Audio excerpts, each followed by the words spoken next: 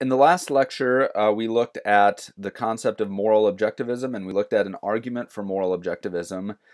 In this lecture, we're still in Louis Vaughn's Doing Ethics, Chapter 2, but now we're going to be looking at subjectivism, relativism, and emotivism. So we'll begin with subjective relativism. So subjective relativism is the view that an action is right if one approves of it.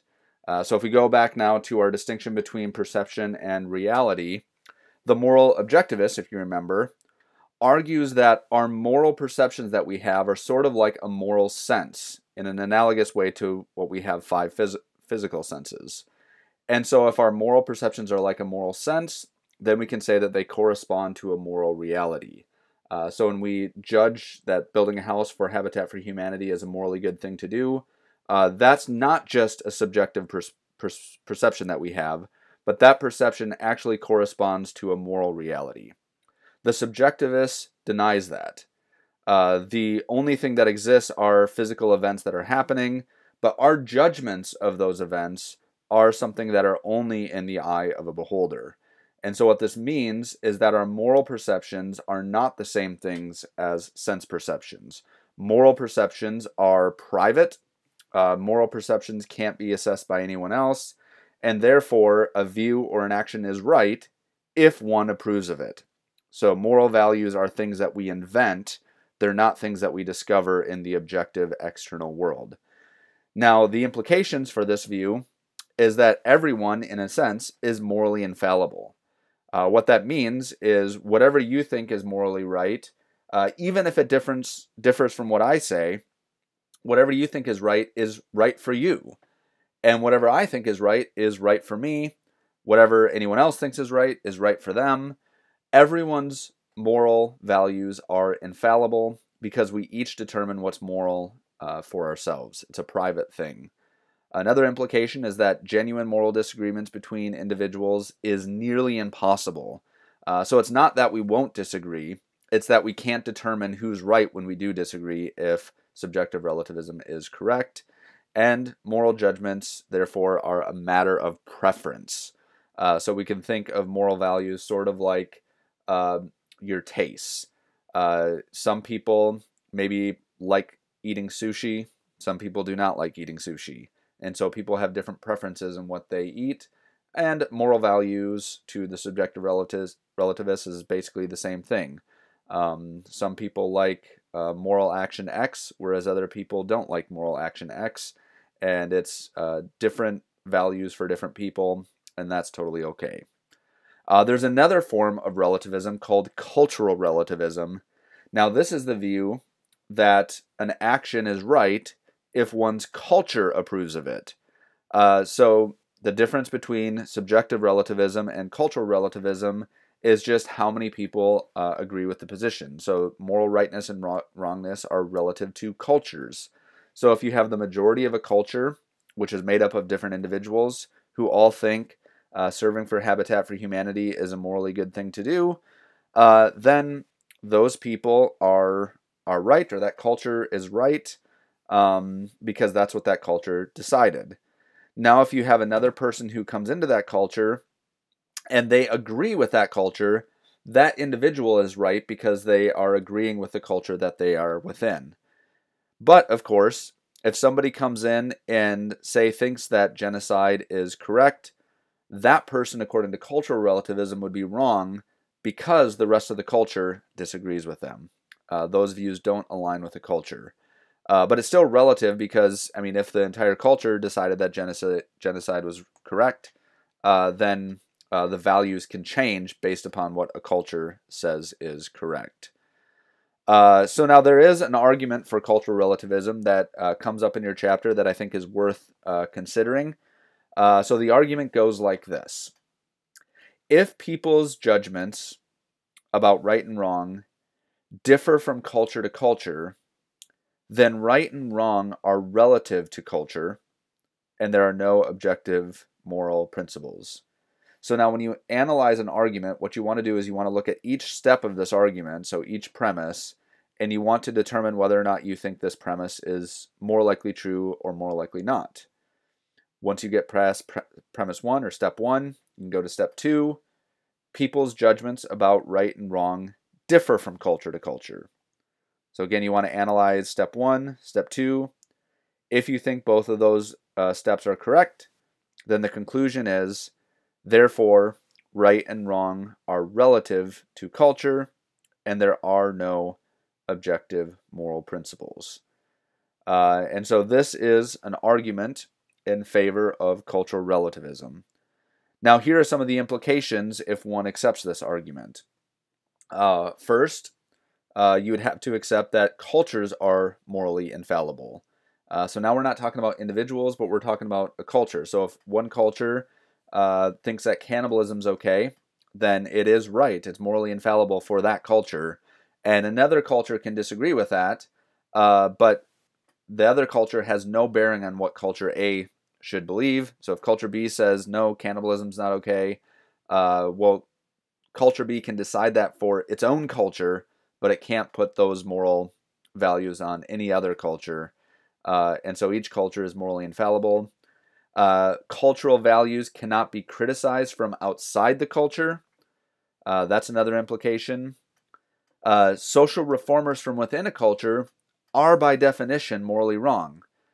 And so if anyone is living within a culture and they start to disagree with the norms that that culture is promoting, by definition, the social reformers must be wrong in that culture because they're going against what the dominant culture is saying. And so the most profound implication, I think, then, is that moral progress is virtually impossible if you embrace this idea. And so these implications actually lead into a critique of this argument for cultural relativism. And the critique goes like this. From the fact that people differ, from the fact that people in different cultures have different moral judgments, it does not follow that therefore the cultures have different moral standards. So let's just consider another example to see what this critique is getting at. If you say that the earth is round, and someone else says that the earth is flat, does that disagreement show that there are no objective truths about the shape of the earth? And I think most people would say no. The fact that you believe something doesn't mean that your belief is therefore true. So if you believe that the earth is flat, that doesn't mean that your belief is true. What matters is what's objectively true about the earth. In the same way, just because different cultures have different moral values, that does not mean that they ought to have different moral values. So it could be that some cultures are right and some cultures are wrong.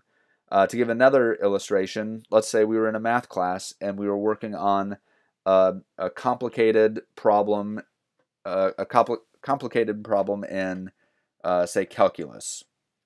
Well, if the problem is difficult enough and you're all working on this calculus problem together, some of you might come up with different answers to the same question in math.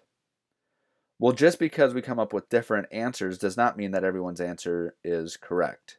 There is an objective reality that our answers can be assessed by, and so this is a critique towards Stace's argument that just because different cultures have different moral values, that doesn't mean that they ought to.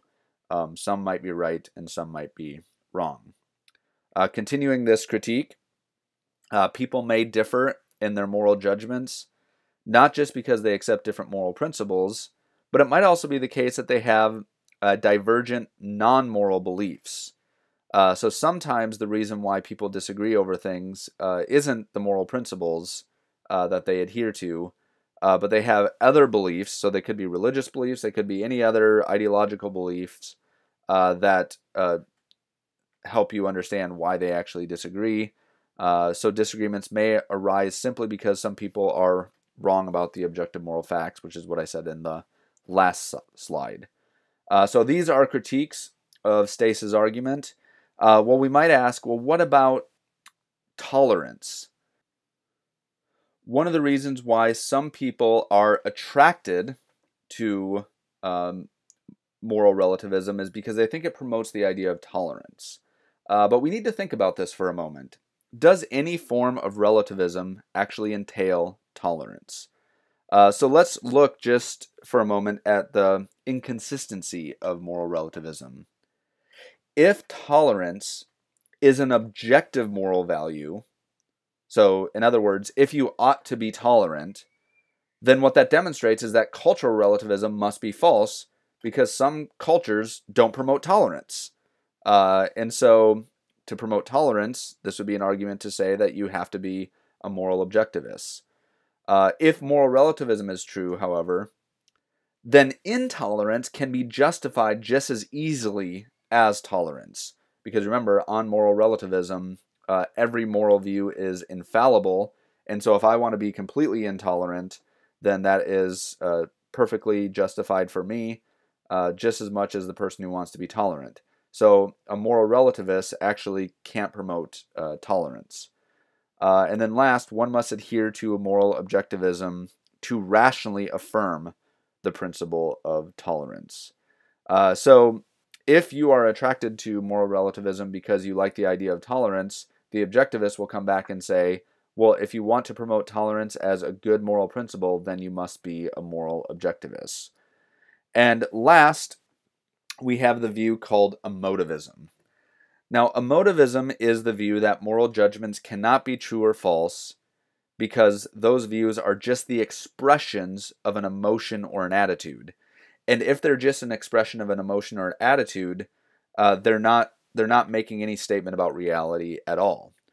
This was promoted by the logical positivists in the early 20th century, such as A.J. Ayer, who his famous statement was this: moral statements like lying is morally wrong is logically equivalent to saying boo to lying. In other words, what Ayer is saying here is that when somebody is saying lying is morally wrong, all they're doing is expressing an emotion.